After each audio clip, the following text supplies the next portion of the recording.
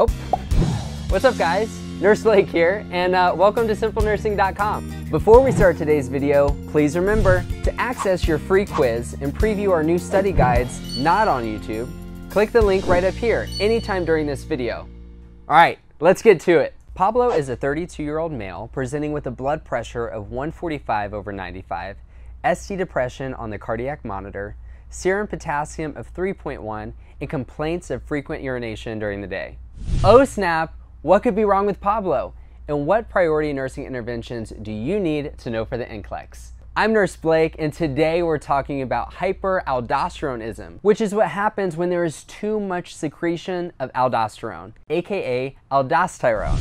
He's our security guard bouncer of the kidneys. We'll call him Al for short. He adds sodium and water into the body by not letting it leave the kidneys, which makes the blood pressure go crazy high. And L for lets potassium out of the body and into the potty, which causes low potassium, aka hypokalemia. In fancier medical terms, hyperaldosteronism, also aldosteronism, is a medical condition where the adrenal cortex secretes too much aldosterone hormone, which can lead to lower levels of potassium in the blood, hypokalemia, and increased hydrogen ion excretion, alkalosis.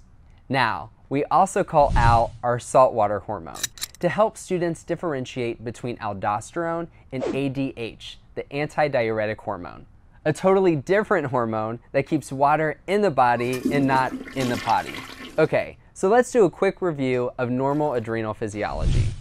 As you know, the adrenals sit on top of the kidneys and help the body adapt to stress by using MAC hormones. Just like Mac computers, the adrenals look like the Apple logo. So remember the acronym MAC. M stands for mineral corticoids, like aldosterone, aka aldosterone, our steroid hormone, security guard bouncer to the kidneys, in the renin-angiotensin-aldosterone system. Again, remember Al. He adds sodium and water in to balance blood pressure, and L lets potassium out of the body and into the potty. Next is A, for androgen steroids to help with hair and sex. And our first C is for cortisol steroid, our very famous stress hormone.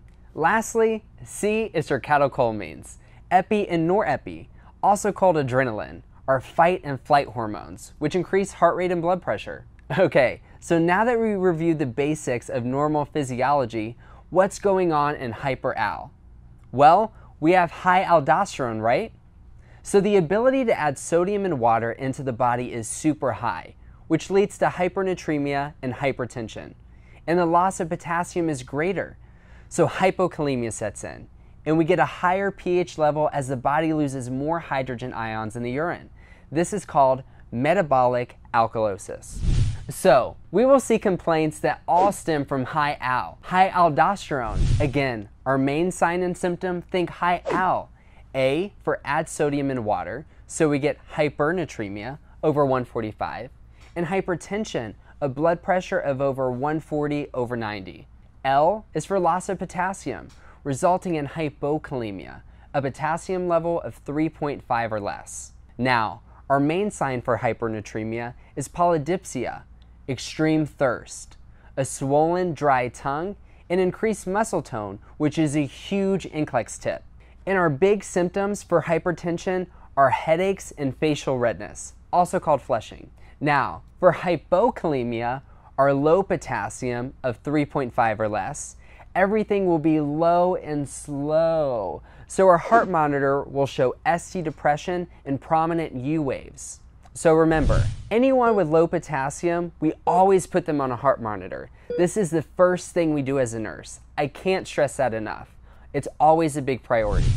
As far as the muscular system, it will be low and slow with decreased DTRs, deep tendon reflexes, and lastly, GI will be low and slow with constipation and hypoactive bowel sounds.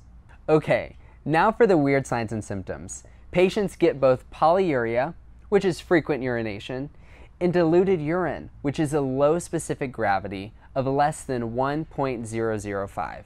So to help you remember this for your next test or the NCLEX, use the acronym HYPERAL. H for hypertension, a blood pressure of over 140/90, and Y is for yielding, or slow DTRs and bowel sounds. P is for polyuria and polydipsia, excessive urination and thirst.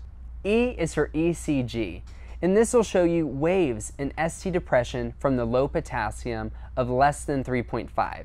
And again, the first action is to always put this patient on a cardiac monitor. The patient's heart can stop with low potassium, so do this first.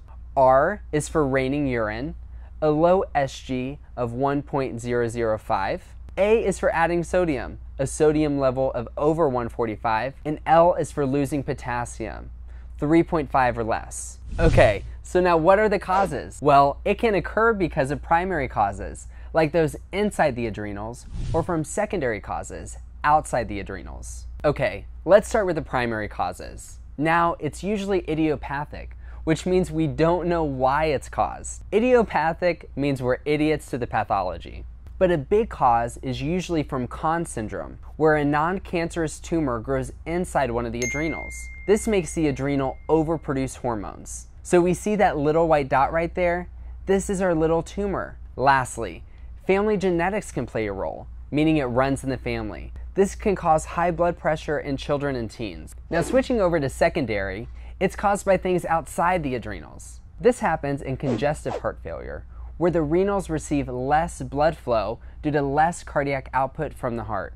This low oxygen to the kidneys forces our kidneys to think the body has a low blood pressure. So the kidneys react by releasing the dominoes into activation of the RAS system, the renin-angiotensin-aldosterone system. Thanks for watching. For our full video and new quiz bank, click up right here to access your free trial. And please consider subscribing to our YouTube channel. Last but not least, a big thanks to our team of experts for helping us make these great videos. See you guys next time.